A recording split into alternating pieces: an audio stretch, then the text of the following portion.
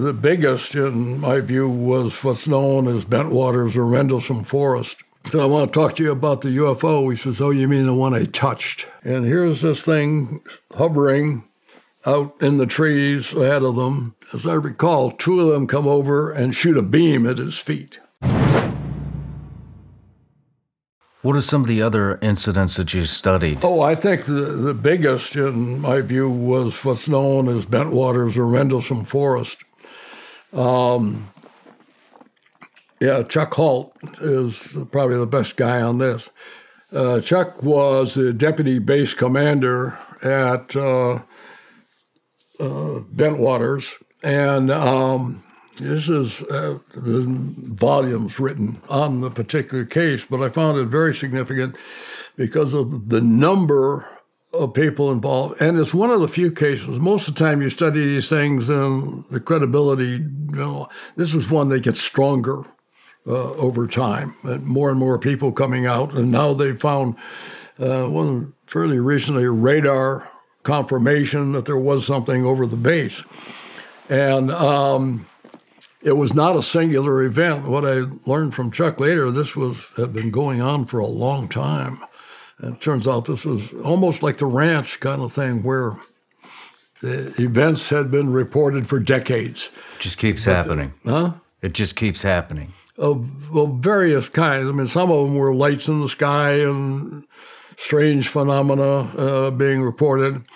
But the particular one here was, and it started in late December 1980. By the way, you should come back to Cache Landrum because it's interesting that happened at the same night. But so this one's out there, and they see what they think is a plane has crashed or something off the base.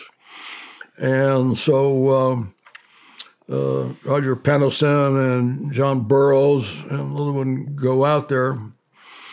And, they have to, this gets very sensitive now because you're leaving a military base and have to leave. These are air policemen. Leave the weapons behind because the SOFA agreement as to what you can and can't do and where you can do it. So they go out, and it was interesting because years later I called Jim Penniston, who was a staff sergeant at the time, and so I want to talk to you about the UFO. He says, oh, you mean the one I touched? And actually walked up on it. There's a heavy thing sitting on the ground. It's in, like I said, late December. And what was interesting is there's actually indentations on the ground, and I've seen the plaster casts from this. So you had physical evidence of this thing sitting on the ground, must have had weight. He talks about certain symbols that he saw and wrote those up. So the first incident happens. A few days later, they're having a end of the year party or Christmas party, and Chuck is there, and they're about to give out the awards for being nice people and that. And he says the provost marshal comes in. And he says they're back. He says, who's back? He says the UFOs are back. And Chuck tells us both, but it was, I'll take care of this. One of the worst decisions he probably ever made, thinking, I'm going to go out and we're going to resolve this. So he gets, I forgot who the sergeant was who was with him, who gets radiac meters and things to check on radiation and whatnot, and he goes out. They go outside the base, and he's using the radiac. Sure enough, there's stuff above background noise, and here's this thing hovering out in the trees ahead of them, and it starts manipulating, staying away from them, then splits into 5 pieces and zips off, and as I recall, 2 of them come over and shoot a beam at his feet. And so he goes back. So he's recording this at the time of what's happening. And that eventually got released. And then the conventional wisdom was, because there's a periodicity to these lights that are appearing. And he says it's got to be a lighthouse at some distance away. And they went back and looked at it and said, you can't see the lighthouse from there. But we have over 60 witnesses now. Are you familiar with the PRP, Personnel Reliability Program? No. Okay, well, again, the other aspect of what was not known at the time was that Bentwaters was the forward-most nuclear storage area in Europe. And supposedly this thing came over and it was shooting beams down into the storage area. And I had met with Chuck. Well, I've now moved to Los Alamos, and years later I heard about this, and I knew where he was as a civilian. I had set up lunch, like to meet with him. And what he says was, because nothing, so there was no debriefing or anything of that nature at the time. And he says, I'm finally going to get debriefed because I'm coming from Los Alamos. And no, I'm there to ask questions and whatnot. He is convinced that a lot of his people were screwed with.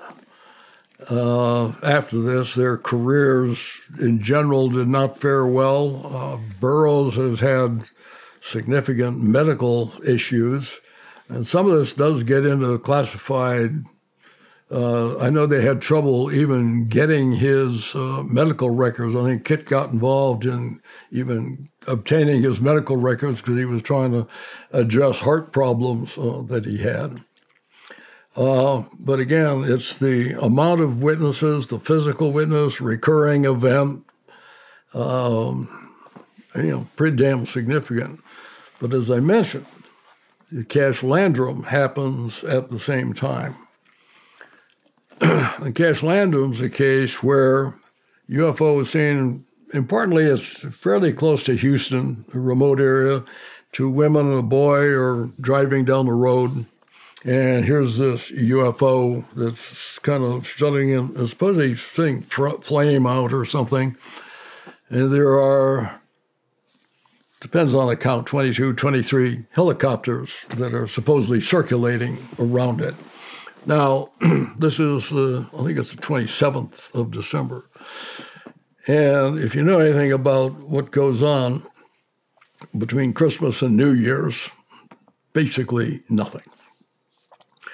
So anyway, what happens is they stop the car, and they get out. Betty Cache runs around in front of it. Landrum opens the door, stands behind the little boy. Cody gets out, looks, he gets scared and runs around and jumps back. He's now grown, and they've talked to these issues. So the point was that they were exposed to some kind of radiation. And